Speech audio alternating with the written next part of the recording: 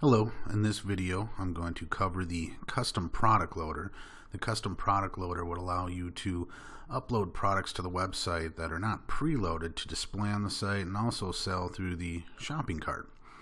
So the first step here in the quick link section on the main page, you can click on Add Custom Products.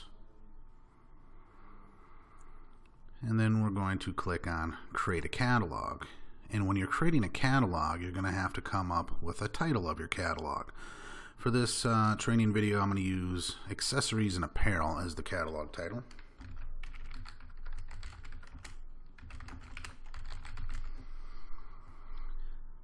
For the industry, you may have one or multiple options. You may see power sports, could be tires, could be lawn and garden, marine. With my site, I'm going to be choosing power sports. And then for company name, you can select one from the list, or you can choose to add a new one, which I'm going to do. And we're going to title it Durfee's Accessories and Apparel. Actually, I'm just going to call it Durfee's for now. Now I'm going to check off the shopping types here, and I'm going to check off a box for each type of product I'm going to have in my custom catalog. So I'm going to have apparel products in that catalog. I'm also going to have parts and accessories for ATV, street bikes, and side-by-sides. Now I'm going to click on Save and Continue, which will bring us to the next step of building out the custom catalog. And over on the left here, we have an option to upload a catalog image. That would be a cover image. And on your website, on the shopping page, it'll list out the catalogs on your website, any preloaded catalogs or any custom catalogs. So the image that you upload will display on that shop HTML page with the other catalogs. So to get that image uploaded, we have to click on Add New Image. You would browse to the image on your computer to select for upload.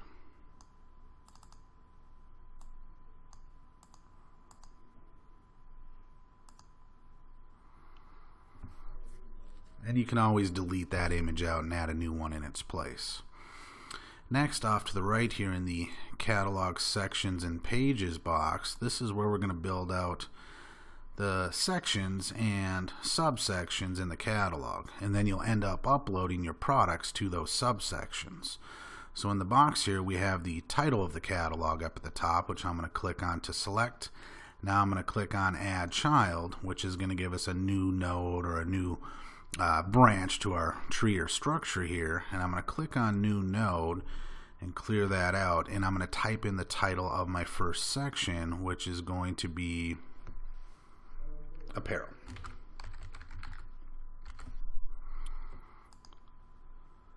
But now I'm going to take that section, Apparel, and add Child again, and that's going to give us a new node or our first subsection within this section. So my first subsection is going to be for hats.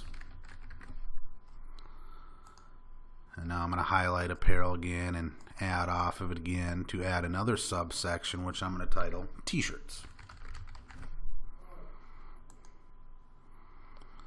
But now I'm going to create a whole nother section, so I'm going to go back to the catalog title and highlight it and add child. And we're going to have another section for exhaust. Now I'm going to highlight exhaust and add a subsection to that for exhaust tips.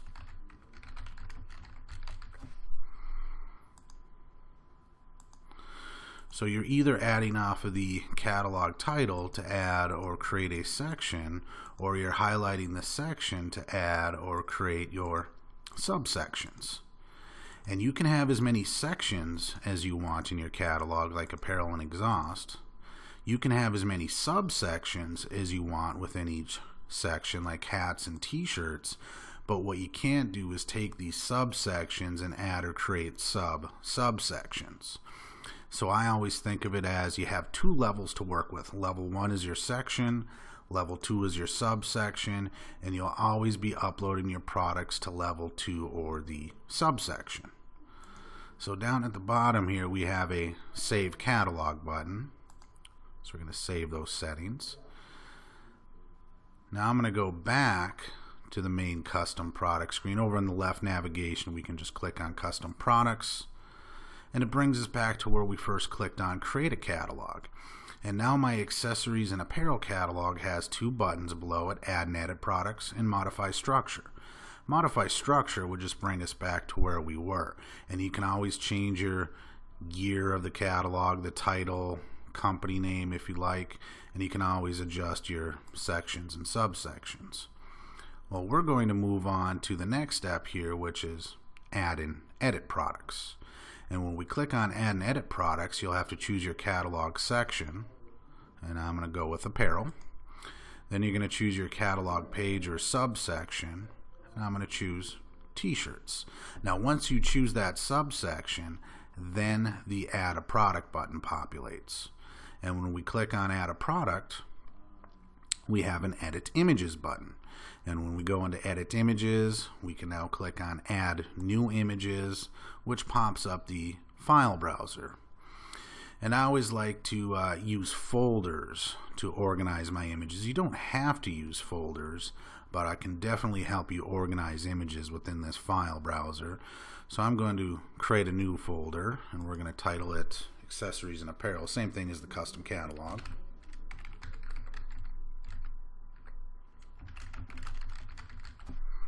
Now I'm going to click the green check mark, and it drops us right into that folder. So now I'm going to click on the upload tab. Now I'm going to click on select files. That's going to have me browse and upload my product images off of the computer, and you can select one or multiple images to upload. I'm holding down the control key to select multiple images. Now I'm going to click open, and it's going to go through and upload these images. Now that they're uploaded, I can go back to the browse tab, and I'm going to select all and hit insert selected. So now I've got two images from my custom product. You can add as many images as you want, and you can choose which one is going to be the primary or the default image for your custom product.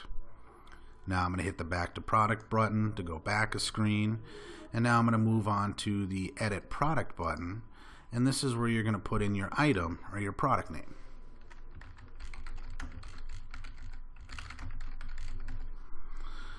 Then you would also put in a description. This would be your main product description.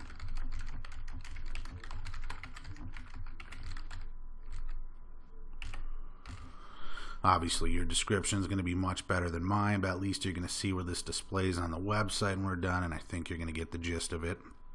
You can also add features if you want. This is not required, but whatever you type in this features field and add, that's going to show up as a bullet point in addition to your product description, and you can add as many features as you want. So now I'm going to save the changes on the product info, and it brings us back a screen. Now I'm going to click on add variant. So you're going to have to add at least one variant for your custom product, but you may be adding multiple variants. It depends on how many variations or options of that product you have. So if you have different sizes or colors or weights or measurements, you'd be adding a variant for each option of that product. And when you click on add variant, it's going to pull up a new window, and this is where you're going to type in the part number for your product, put in the MSRP of the price for your product, and then the description. Well, we already have a main product description. This is where we're going to describe this variant or option. So I'm going to say this part number is for a specific color of this t-shirt and for a specific size. And I'm going to save that variant.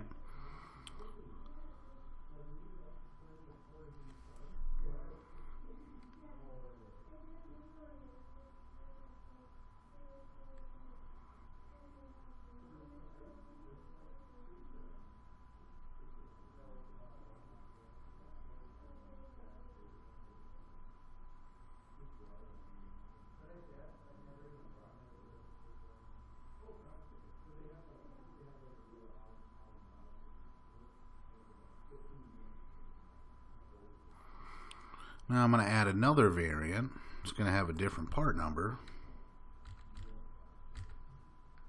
It's going to have the same price, but it's going to be for the same color of that t-shirt, just a different size. So I'm going to go with color and white again. We'll say size medium. So again, you can add as many variants as you want to each product. I'm just going to add 2 for now. So again, you have to have at least one for the product to be valid. And once you have at least one product in your catalog uploaded, you can then enable that catalog. And again, you'd have to go over into the store section of the catalog or the command center and go to the catalog manager. And once we get to the catalog manager, we're going to go from the active tab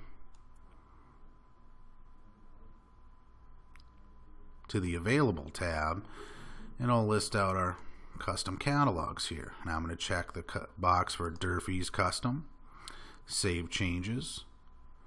I'm going to go back to the active tab,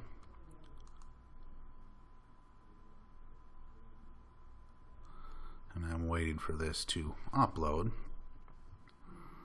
It'll pop up a little green box here saying catalogs updated. Now that I'm on the active tab, I can see Durfee's on the list, 0 enabled, so I'm going to click on that tab to check the box for the accessories and apparel catalog, save changes once again.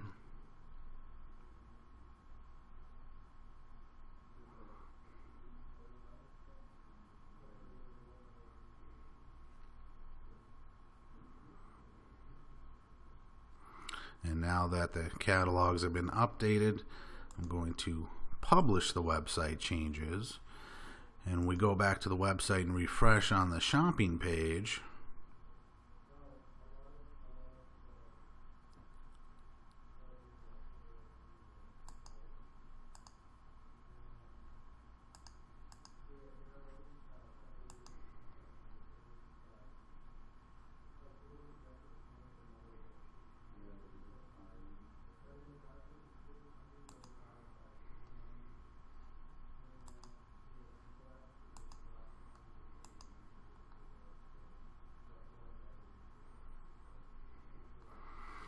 It lists out our custom catalog here, and when I click on my custom catalog, it's going to bring us to a page where it lists out the sections.